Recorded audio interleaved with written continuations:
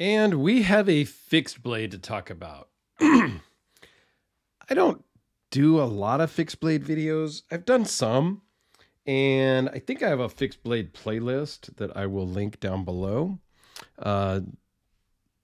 Just because I've done some, right? It's cool. I don't really carry fixed blades that often. However, this one I'm actually really excited about.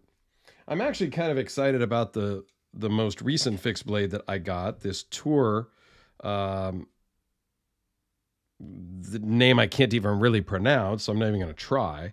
But I haven't messed with this one yet. I did a video, and I need to go to one of my local knife makers here in Napa area and do a little bit of modification to it because it's kind of sharp back in here and uncomfortable to carry.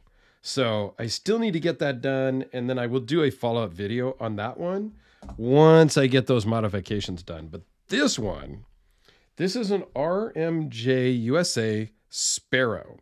Now, it came in just a kind of a standard cardboard box. This one came from DLT Trading to a viewer, Michael, who then sent it along to me. I don't even think he actually opened it.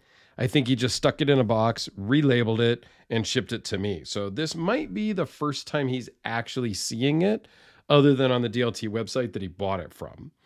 And this is $200, and I think it's pretty cool. Now, it did come with some paperwork, some information about it, sticker, warranty. I'm not sure which one this is. Instructions on how to use the straps. And I was reading through this one, you know, it's kind of congratulations on your purchase. They're very concerned about you making sure that it's, you know, that it's sharp. Okay. They talk about that in a couple of spots.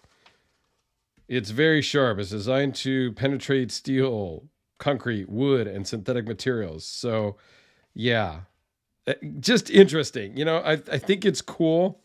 It's kind of fun. It's kind of make sure you know what is what, right? So it is a smaller fixed blade, as you can kind of see, and it comes with the Kydex sheath with these two leather straps, and it came in a Scout type horizontal carry position. Now, what you can do, which is what I would do, is you take off one of the straps and then you reconfigure the remaining strap, and you can do a IWB or inside the waistband, which is exactly how I would carry this. I did carry it with it in this Scout horizontal position, but it just doesn't work for me. Like it sticks out if I put it on my, my 9 o'clock, then this sticks out. If I put it at 12 o'clock, it would have to be kind of at like 11 o'clock, and it kind of sticks out. I guess you could put it at 6 o'clock, but that's a bad idea. Like, that's just a bad idea to put anything at 6 o'clock at the small of your back. Because if you fall on that, you have a good, you have a good possibility of doing severe damage because you fall on it on your spine. And a lot of law enforcement way back in the day used to carry handcuffs and stuff right there in the small of their back, maybe a backup, a revolver or something in the small of their back, and a ton of injuries. So I never have anything right at the small of my back at 6 o'clock. Everything would be at the 3 or 4 o'clock position for me personally, because I'm right-handed. So I think you get the idea. Anyway, let's take a look at this bad boy. This thing is so cool. Like I said, I'm not a super big fixed blade guy, but I'm kind of considering one of these at $200. Nitro V steel, G10 scales, and it comes in 3 different colors. It's got the black, there's a OD green, and there's a brown. They call them different things, but they're basically, those are what the colors are. A little bit of branding, and it's not just printed on it. It's milled in, which I think is actually a very cool way to do it. Yeah, it's cool. Like, I want to go stab something with this because it's just so cool. Now, it does fit in your hand. It is a little small in the grip. Okay. And we'll get to all the specs here in just a minute. But the jimping up here is perfect because I think this is how you're going to use it a lot. I guess you could do a reverse grip. It's comfortable. But this is something that you could use to cut your lunch, cut open a bag, cut an apple, do some normal daily tasks at a park or out in public and it not scare the bejesus out of everybody.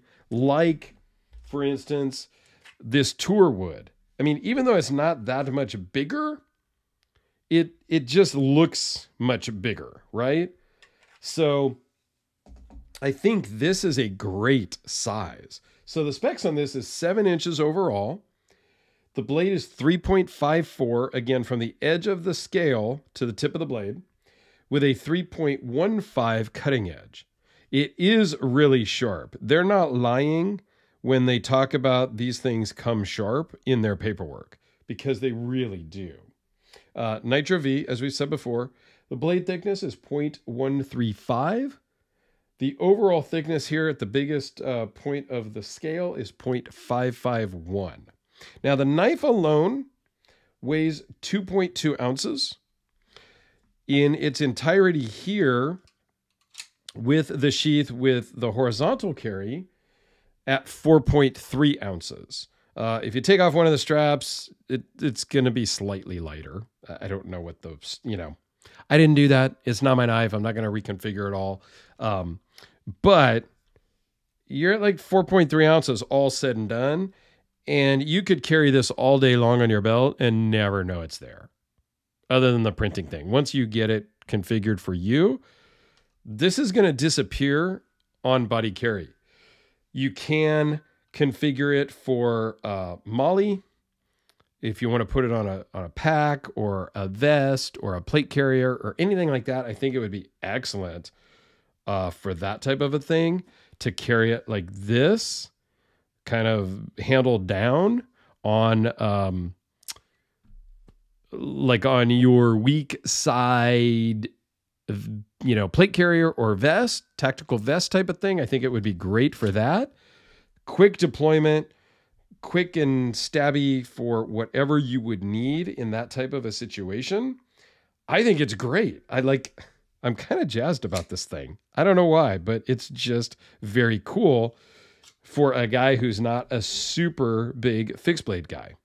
So we'll do a couple of quick size comparisons, just because with the AA battery, the D cell battery, which are getting a lot of use these days here on my comparison deal. How about next to the Sharpie? That's going to give you probably one of the best comparisons there. So it is longer than a Sharpie, but not by much. I think this is really a carryable size. We did see it next to the Tor knife, but here is another look at that. And then I have another fixed blade here, which is kind of a neck knife, the Extrema Ratio, which is cool. I've done videos on this too. It's a cool knife. My buddy Benito had one, and he kept posting it in pictures on Instagram and Facebook. And I had to break down and buy one because, well, I had to keep up with the Joneses, or in that case, the Benitos. So yeah, yeah, it happens. And here it is next to the Spyderco Delica, which it's just about the exact same size. Like, it is the Delica slightly longer? The Delica may be just slightly longer, but definitely smaller in the hand. I don't know. It's just such a cool fixed blade. Michael, I'm going to get this sent back out to you, but man, is it a cool one. And for $200, I don't know, I may have to break down and buy one and reconfigure it to be inside the waistband.